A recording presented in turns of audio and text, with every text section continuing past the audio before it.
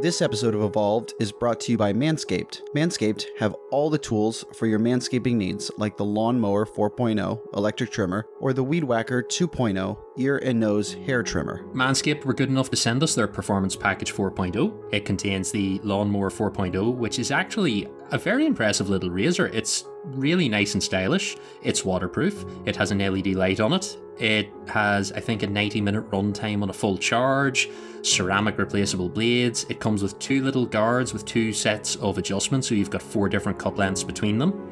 The little charging dock with it is USB-C as well. I was very impressed with this. You could take it in the shower and everything and not worry about it. I liked it as well. I like it's, like you said, very stylish. It works in the shower, which is super convenient when showering in a hurry. It also, I used to have one of the cheap ones you'd get at a store, and it sucked. And so the second I started using this, it was like a night and day difference. So it essentially glides over my face whenever I'm shaving my face. Yeah, they also include the Weed Whacker 2.0, and that is a nice little ear and nose hair trimmer. Again, it's styled very similar to the Lawnmower.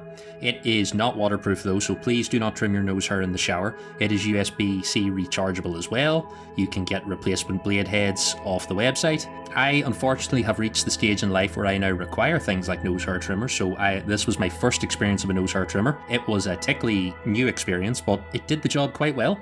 I don't need to use those just yet, but you know, I'm in my 30s, so like at some point I will. So it's there when I need it, when I will need it, and I guarantee you there will be some point in my 30s when I will need it. Yep, that day comes for us all, unfortunately. The set also includes their Crop Preserver below the waist deodorant and Crop Reviver below the waist toner. I haven't used them yet. Both smell very nice. I did the usual thing and opened both bottles and had a good sniff. I have not had occasion to use them yet, but I will be giving them a go at some point. Oh yeah, they smell fantastic. I mean, like you said, I haven't used them yet either. I've given them a good smell, but I feel like if I go on a date, and I tend to go on a lot of dates, so so I'll have to use it when I go on my next date. We will get an updated review shortly. The set also includes a set of Manscaped boxers. I have not tried these out because I ordered them when I was a bit bigger, so they are now a size too large for me, but they are a nice high quality set of boxers. Seem quite well made. Can't fault them in the slightest. I think you've actually been able to wear yours because you are the size you ordered. Yeah, I got the size I ordered. They are fantastic. They match the same style as all my other boxer briefs that I currently wear, so they just sit right in my lineup, and I haven't had any issues with them. Fantastic quality build. Also included with the set, you get a nice little Manscaped travel bag as well. It's a little toiletries bag. I have filled that with all of my stuff for the gym. It is now there. It travels with me regularly for that and work. It's a very nice little bag. No, it's a fantastic set. I've used it when I went to Miami, so it came with me. It sits in my gym bag now, and it's a lot more compact than my old one, which was probably twice the size, and I used about half the space. So if you've been thinking about upgrading your manscaping game, then why not use the discount code EVOLVED at manscaped.com for 20% off and free shipping, and try some Manscaped goodies today, because your balls will thank you.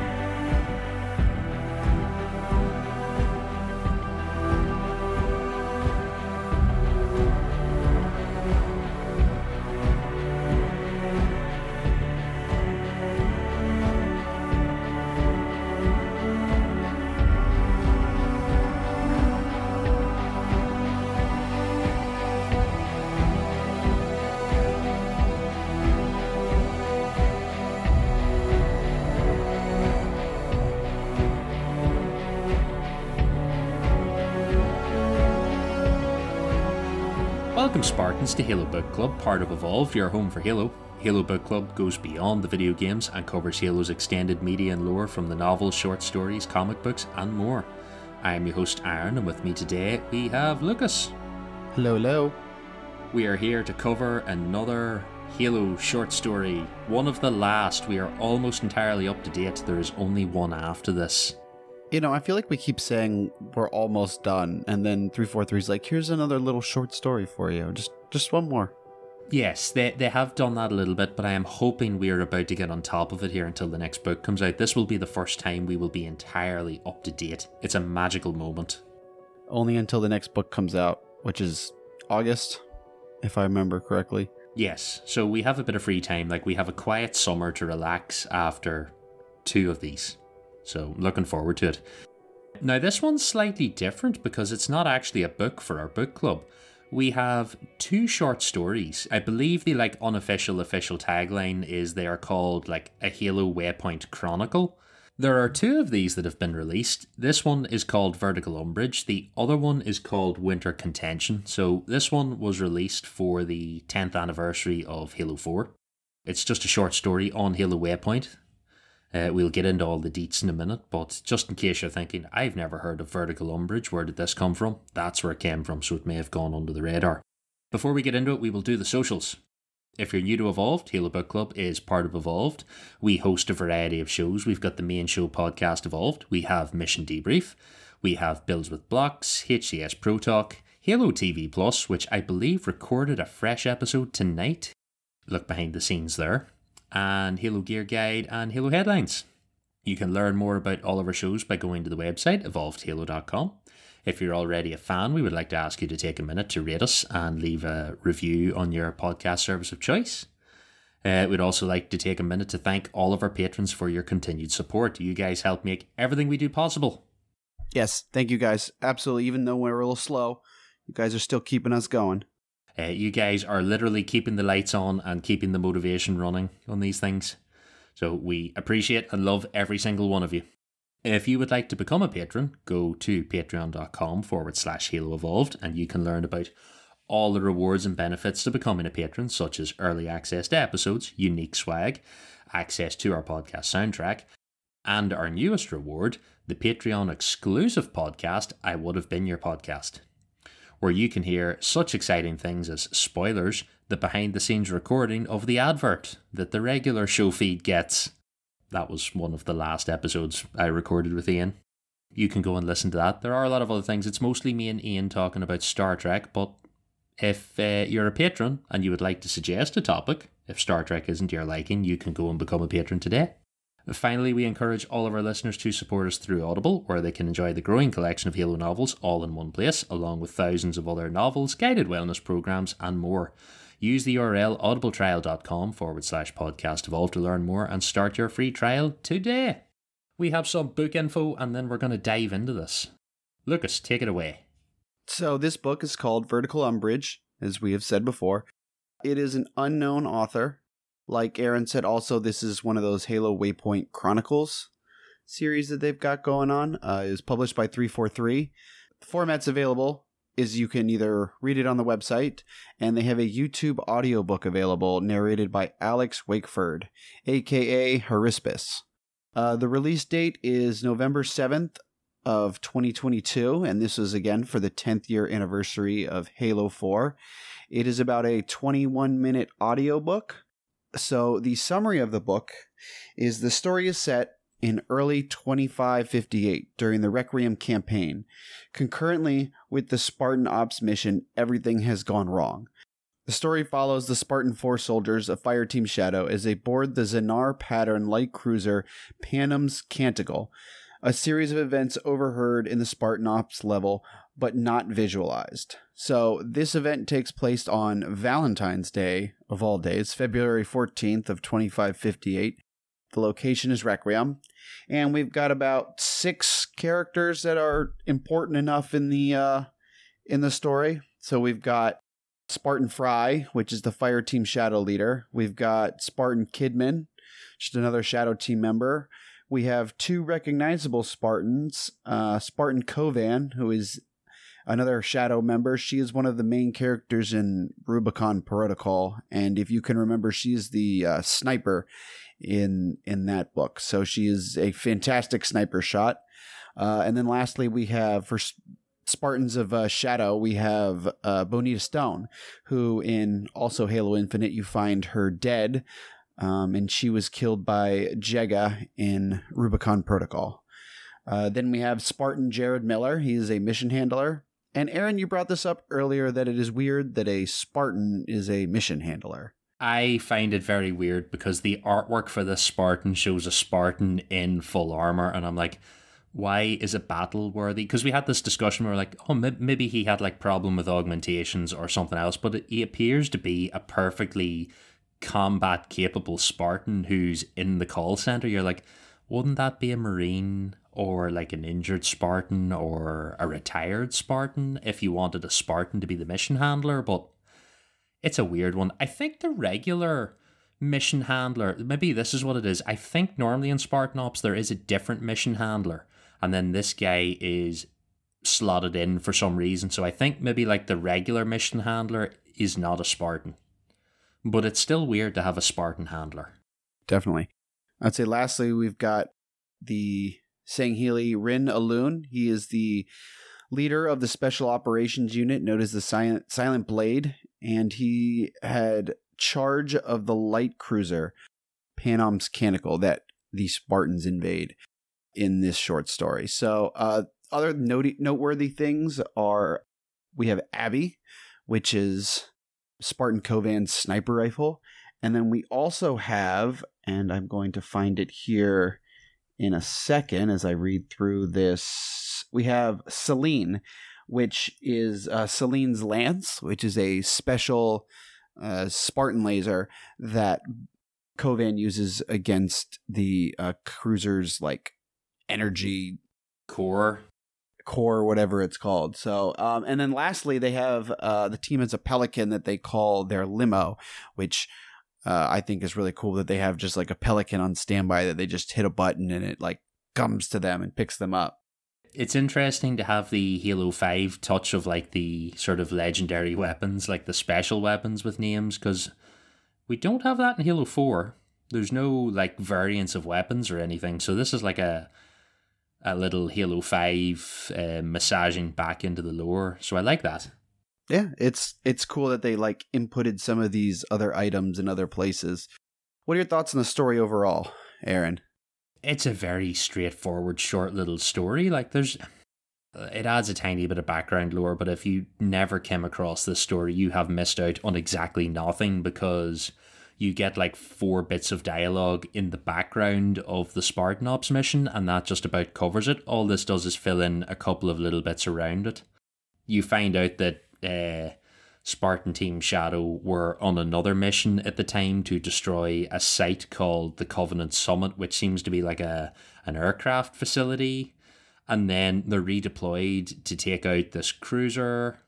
They like steal a Phantom and like essentially run it into or at least drive it into the bay, and that's how they board the cruiser, because they were originally going to get in the Pelican that they called the limo and take it, but it was like too far away from them, and they were also in like the heat of combat or like the heat of like Covenant near them, and they couldn't get it. They are hidden and literally about to deploy. Like, they are minutes away from starting their own mission when they're called to do this instead. And they're called to do this because in the Spartan Ops mission, this ship is literally above the arena and they are dropping troops and reinforcements down on top of you. So they have been called in to take the ship out to stop the reinforcements coming down, because as the Spartan of Crimson on the ground, you are getting your ass kicked down there. Or no, it's Crimson, because Majestic's the team you see in the cutscenes, and then Shadow is another team in the background. So like, this is the whole point of this. The screenshot that you see at the top of this story on Waypoint with the ship above the 2 towers, that is literally, if you look up in the like Forerunner arena when you start, or at the end of it, like when the ship appears, that's what you see. That is above you. There. Like, it's no Fall of Reach boarding the Covenant ship with Sam. I'll say that. It's also no boarding a Covenant ship with George in Reach. No, it's just like, it's a very short, straight to the point. This little touch of the Silent Blade. Yes. Is this Julim Dama's Covenant version of the Silent Shadow? I would maybe assume so. It's just like another name. The Silent Shadow are a special operations unit in their own right, so I kind of assume this is their version of it. I also noticed that Fry had plot armor when the shipmaster like beat the shit out of him and like almost killed him, and then Stone comes out of nowhere and saves his bacon. But like it seemed like he got like punched and he got broken ribs and he didn't get slashed by the energy sword. It was only until he was right about to die with the energy sword that like Stone came out and helped him. And I was like, ooh, plot armor right there. Yeah, like it's you've got broken ribs, but you'll be fine. You didn't get stabbed. It's all good. Like it's very short and sweet. Like it does feel like it would be another Spartan Ops mission in its own right, where you board the ship, you shoot the reactor, and you leave before it explodes. It has that short feel to it. I'm trying to think of anything. It's, I suppose, nice to see a little bit more of Stone and Coven.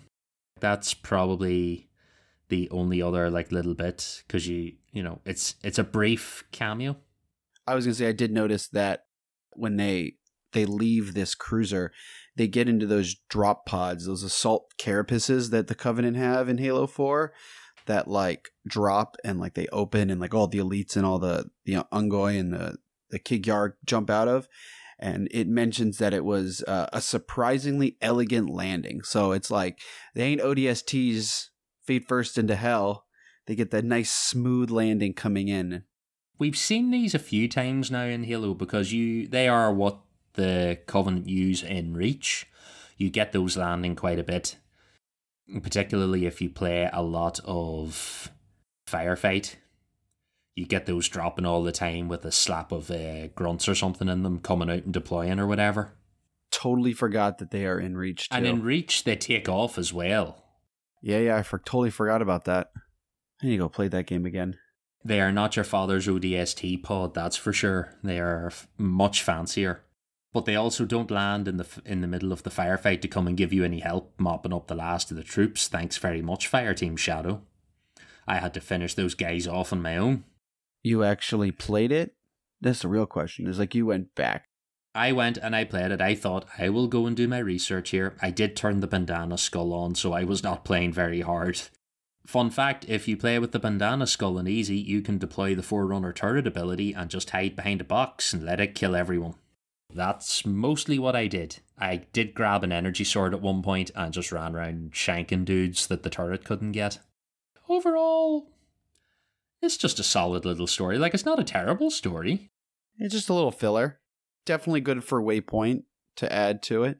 It is on the short side of a short story. Like, this would not be a Fracture story. This is like it's very reminiscent of the longer lore that we get now in Halo Infinite for the events.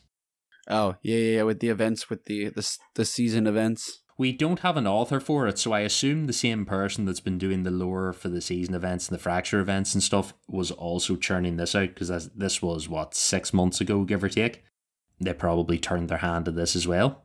That's all I got. Yeah, like I said, this was going to be a short and sweet one. We are literally at the last of the book club-esque materials. Not really a big pile else to say. If you didn't know about it, you can go and look at it. I believe there may also be... Halo Waypoint said there's a PDF version available for download. Should you want to keep this forevermore, you can do that too. Will that do us? I think that'll do us. I don't have anything else.